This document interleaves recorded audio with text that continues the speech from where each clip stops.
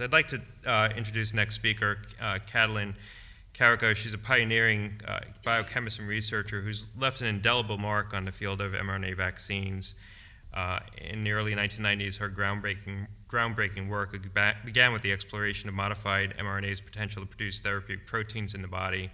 And that, as we all know, ultimately led to a series of breakthroughs that ultimately paved the way for the successful development of mRNA vaccines and the vaccine for COVID. I'm on the board of Pfizer and was certainly aware and close to a lot of the scientific work and the inspiration, her inspiration. So it's a real honor to introduce her to you here today. Thanks a lot.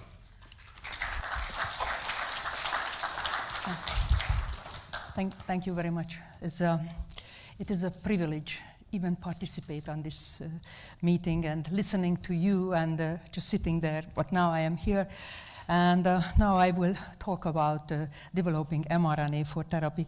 But before that, let me tell you, we talk about, in the session here, the discovery, where it is coming, and eventually, when there is a large company or small company get a new product FDA approved, we think it is done. No. We need the society to accept it. We heard, talking about the GMO here before, and here during the anti-vaccine movement, we learned that, yes, there are people who learned basic biology and molecular biology and Facebook, and they kind of very confident and they know things. And so all of us is responsible to fight misinformation and go out in the public and try to use simple language and tell the people how things are. So just an introduction to this one. I'm talking about, this 60 years when the first mRNA was discovered, and took 60 years when it will be first FDA approved in the form of COVID-19 mRNA vaccine. And kind of, similar to the other discoveries, like first 20 years when RNA was just isolated and analyzed structurally, functionally. Then scientists started to think that maybe it is good for something. So 20 years, now that when they could do RNA coding for a functional protein, so they did playing in the laboratory. And the last 20 years about, when clinical trials started, and of course more scientists were testing out things. So this was 1961. When we learned that the information flow, DNA, mRNA, protein. And of course, people couldn't make RNA at that point. Okay, they could make RNA, they could make poly-U. Actually, it happened in 1961. Isn't that good? Have you ever thought that these people didn't see the future, that they need a start codon? They just use poly-U, and they get polyphenylalanine. But of course, scientists want to make functional protein. Coding RNA, and they just couldn't do it. They just could look at isolates. And scientists early on, they discovered that there is a poly-A stretch.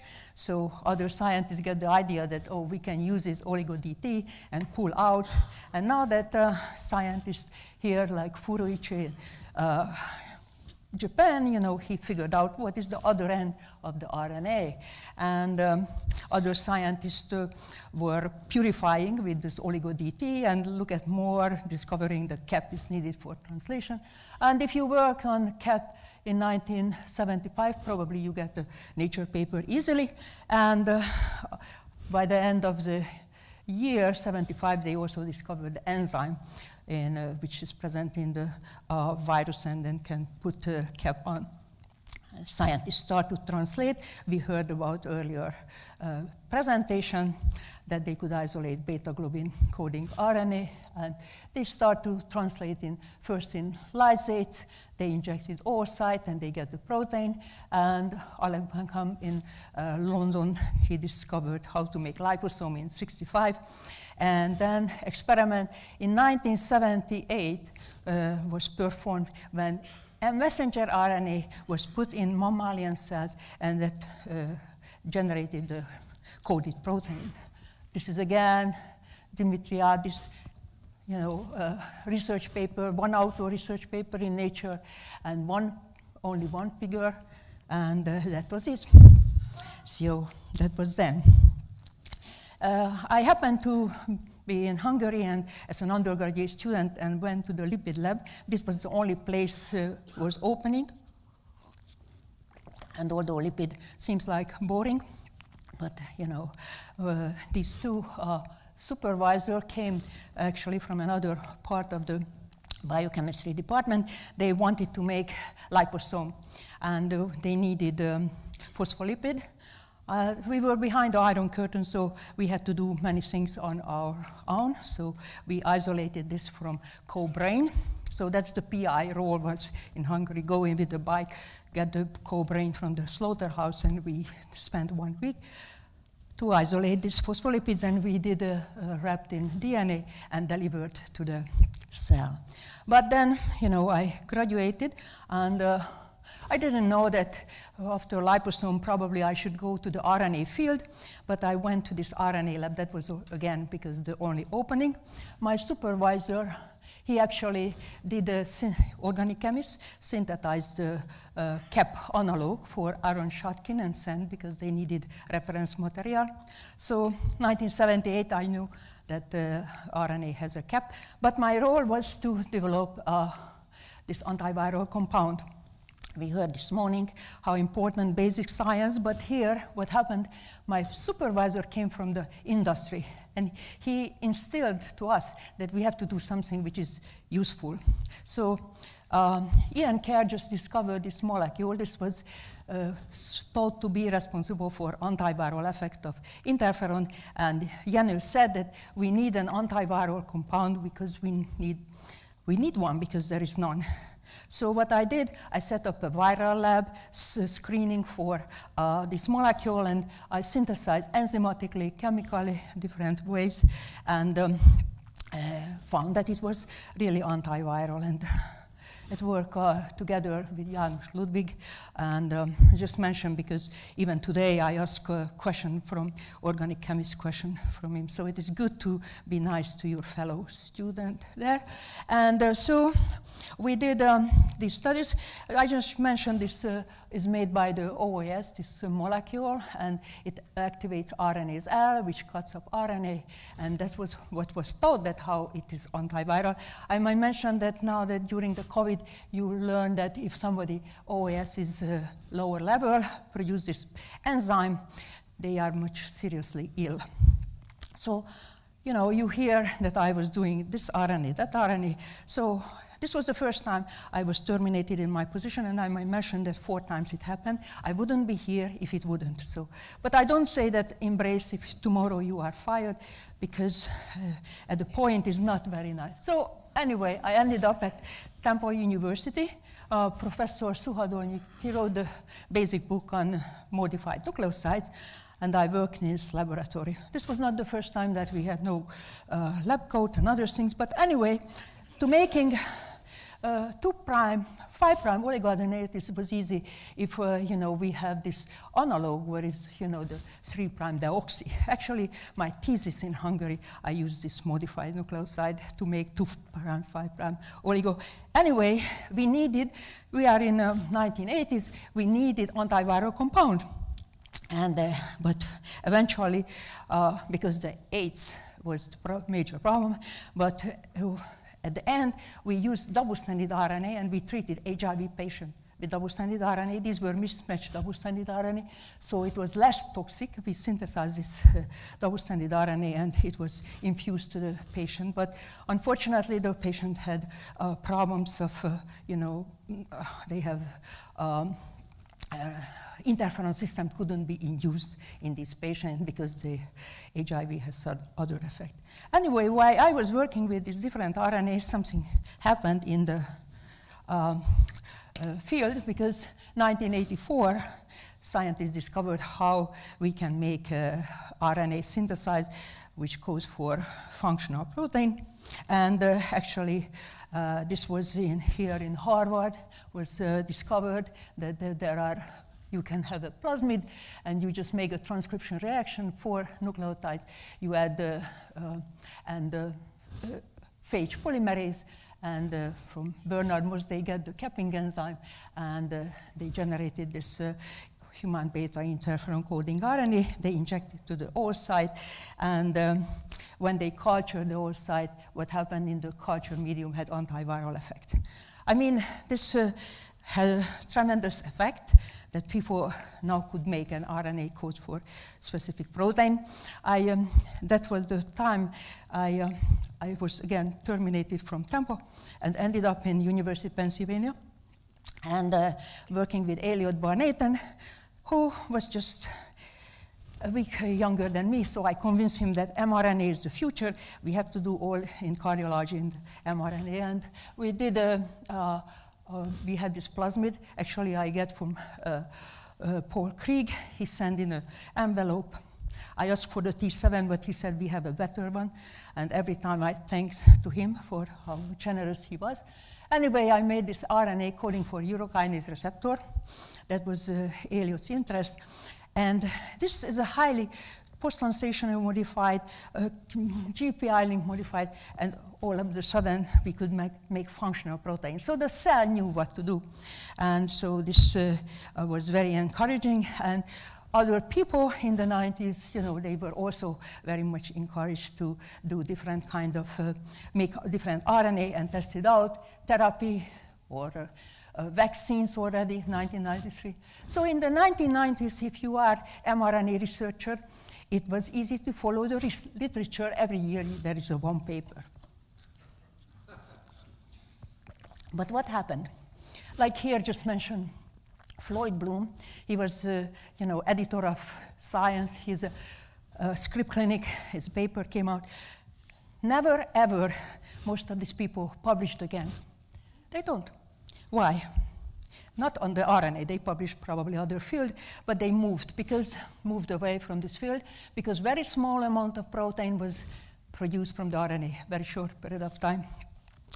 Yeah, I had to move again. I was demoted from my faculty position, ended up in neurosurgery, and the 17 years I worked in this tiny lab here by myself, still no lab coat, and so was try to develop mRNA for therapy to treat stroke patient.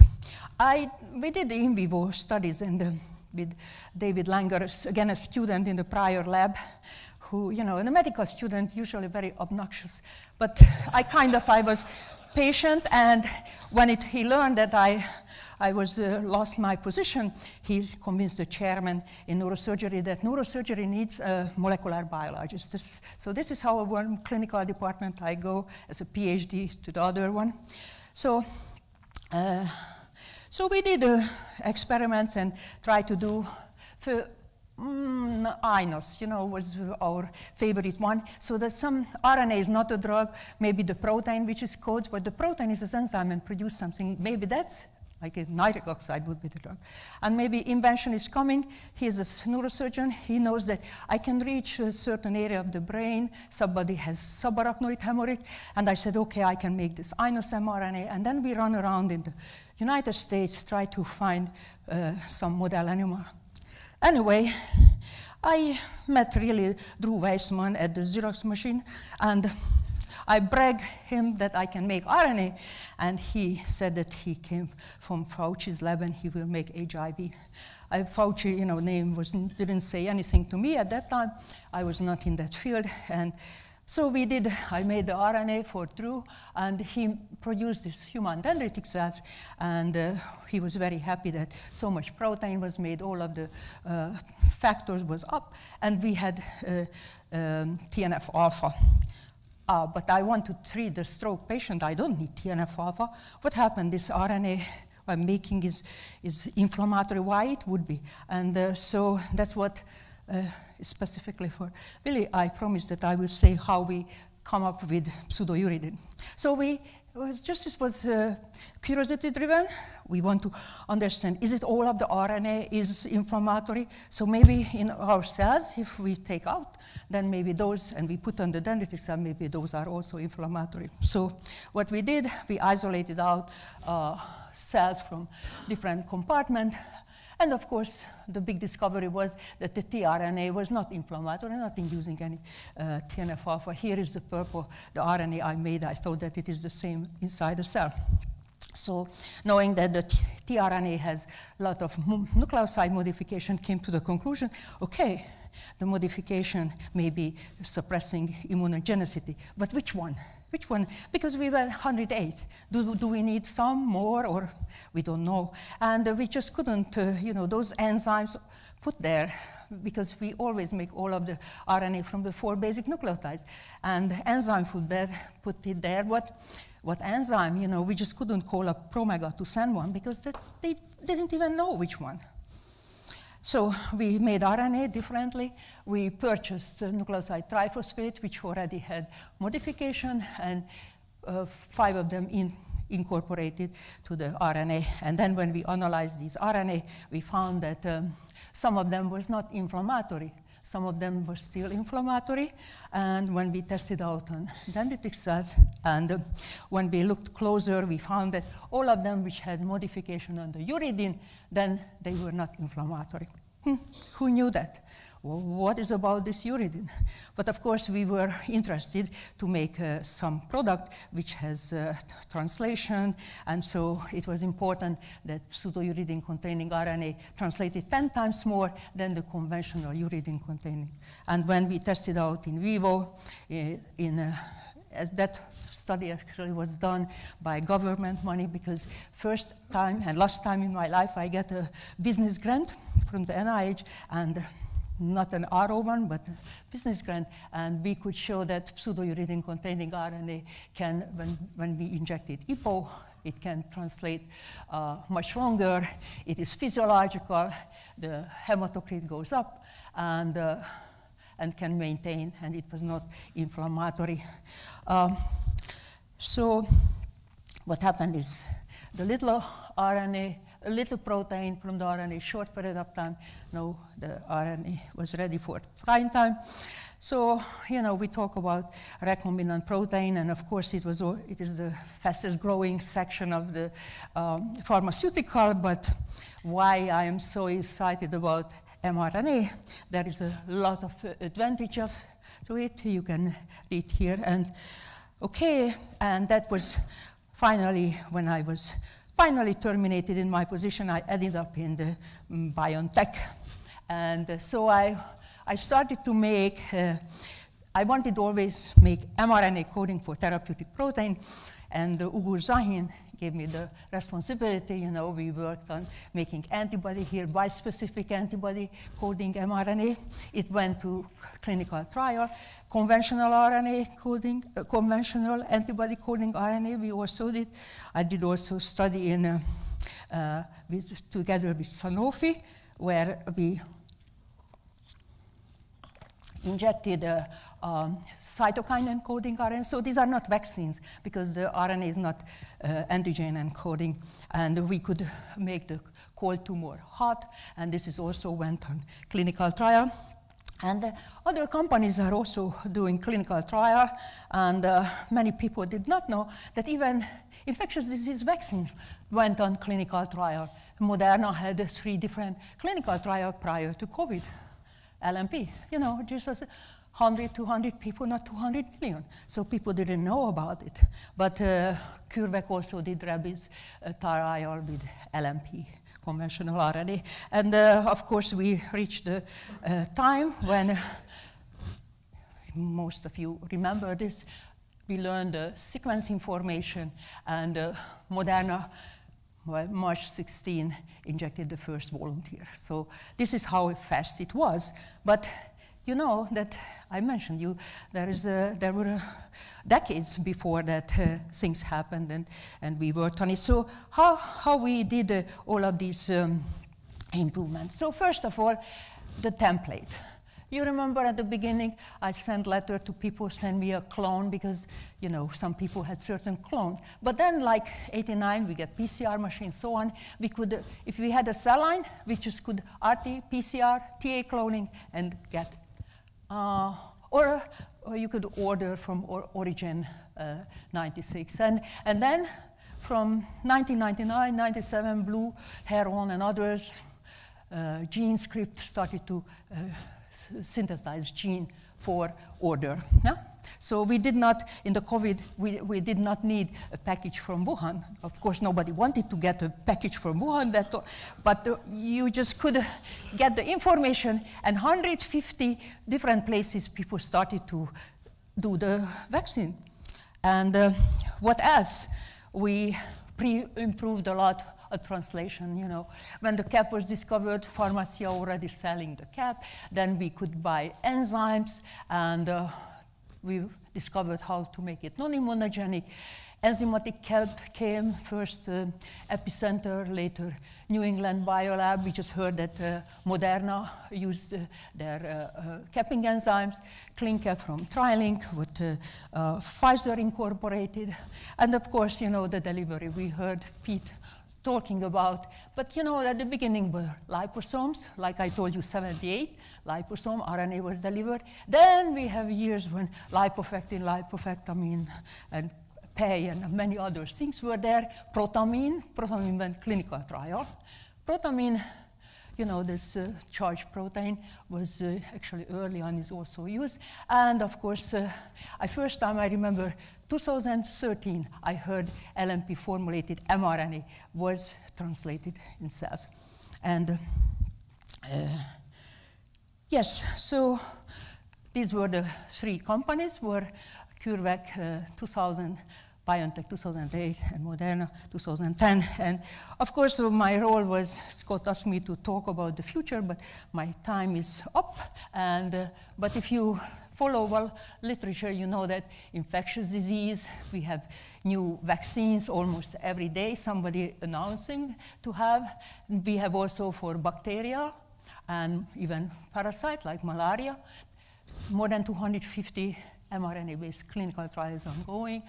The cancer vaccines, which was always in the forefront, all of the companies were based on, like CureVac and BioNTech was established on that. Acute diseases, even 2018 already, Moderna had VEGF mRNA for wound healing as well as heart failure, genetic diseases, allergies, and so on. So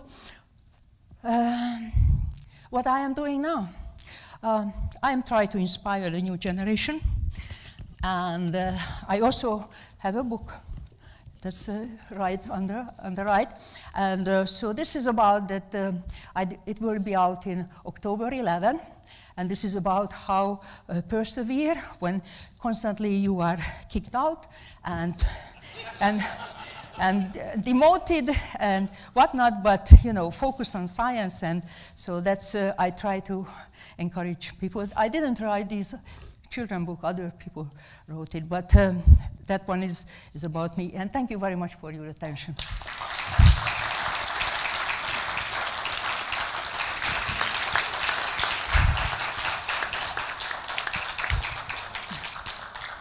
Do we have any questions from the group?